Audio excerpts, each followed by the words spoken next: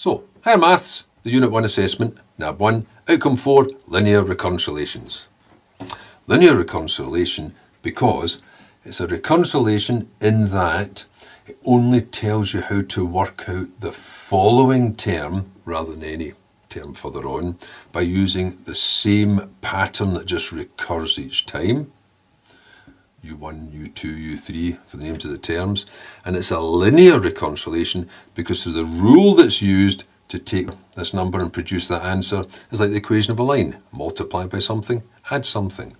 It'll be in the form of, to find the next term, you multiply the previous term by a number and add something, like the equation of a line. Now, in this question, the first mark is simply for writing that out. That means identifying what's the multiplying number and identifying what's the adding number. Now, this question is really about limits though. A recurrence relation will reach a limit if this multiplying number is a proper fraction, if it's less than 1. You could say if its value lies between 1 and -1, or I'll abbreviate to say if the actual numerical part of it is less than 1. And if that's the case, what would happen would be, as you started to work out your succeeding terms, they would drop, because you're multiplying by a fraction, they would drop before you added. Drop before you added. And eventually at some point or so, the amount it drops by will be the same as the amount you add, sort of levelled off to some limit. In other words, you'll have reached the limit if the number you're at, when you multiply it by A and add on B, gives you the same number back out again. If the amount it drops by is the same as the amount you add. If multiplying by A, which of course is a fraction makes it smaller, is the same value as the amount B you're going to add back on again. It'll take you back where you started. So you could write it out in this way. You'll have reached the limit, that certain number, if when you multiply by A and then add B, you get that number back out again, and then you can just solve that equation to find the limit. There's 2 marks there. First mark's for realising that this is what happens at the limit. The second mark would be for actually evaluating what that limit is, and the third part of the question is just making a decision based on that limit. Now, an alternative to just using that in its raw form, and there's 2 marks there, one for writing it down in its raw form but with numbers in, and one for evaluating it, and then the final mark was for a decision, a conclusion.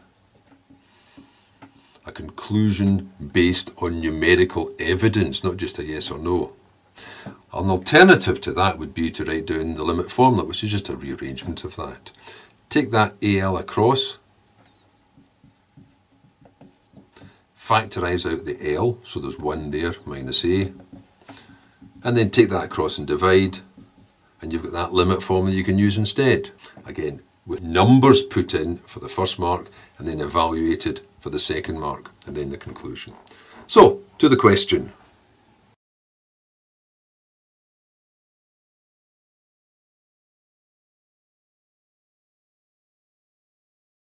So what was there in this question then? Part A, for 1 mark, write down the reconciliation. Well, search out the numbers and the information. There's a 2/5 and there's a 2000. The 2/5 is related to a multiplying number, and the 2000 is an amount that's been added. But watch what you're doing with this 2/5. You have to think, what, in order to get this reconciliation, what am I going to multiply UN by to find the resulting amount? Now, it's not 2/5, it's 2/5 that's disappearing. And if you take 2/5 off of something, it means you're left with 3/5. So the multiplying number is actually 3/5. The following day, there'd only be 3/5 of the beetles left. Except another 2000 comes swarming in. So that would be the mark for part A. Now, in part B, it says, find the limit of this sequence as n tends to infinity. Well, you could either write down the formula in the raw form or the collected form.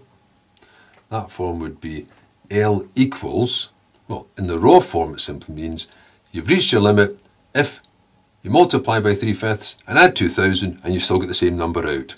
If you've got 3/5 of L plus 2000 and you work it out and it still gives you L, that's your limit. So you can either put that down, that would be a mark, Or you could put the formula down, L equals B over 1 minus A, but that doesn't get any marks. Not until you put the numbers in, because you need to know what they actually stand for. B was the adding number, and A was the multiplying number, 3/5. That would get you a mark as an alternative to that one. And then it's just a case of evaluate it. Now here, there's no specific mark for making the statement which you usually would in an exam that a limit exists because this multiplying number happens to be a proper fraction. Normally you'd be writing down, since the 3/5 is a proper fraction, either the modulus less than 1 or it lies between -1 and 1. Since it's a proper fraction, that means a limit, which we're calling L, exists as n tends to infinity. Normally in an exam you'd have to put that down, but here there's no specific mark for that in the marking scheme. It's simply putting down the limit formula, or limit condition rather, or formula, and then the next mark's just for evaluating it. So either way around, whichever way you want to work it, take that across, you'll have 2/5 of L is 2000.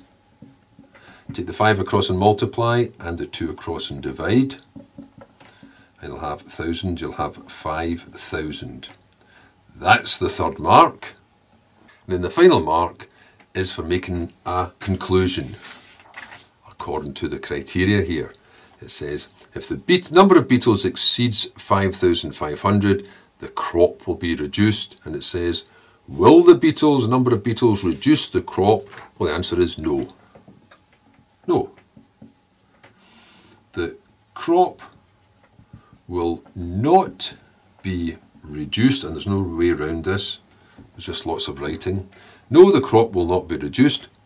That's worth no marks, even though it's correct, unless it's justified numerically, and you can't just say, oh look, there's the numbers up here. You have to make a statement. Why? Will not be reduced as, and you could just put it tersely as, 5,000 is less than the 5,500, or in a bigger sentence, that would get you the mark, that would be sufficient. Or you could say, will not be reduced as there are 5,000 beetles, which is less than the 5,500 necessary to reduce the crop. But that would do. The statement, yes or no, and a numerical justification of it. Those are the 4 marks then.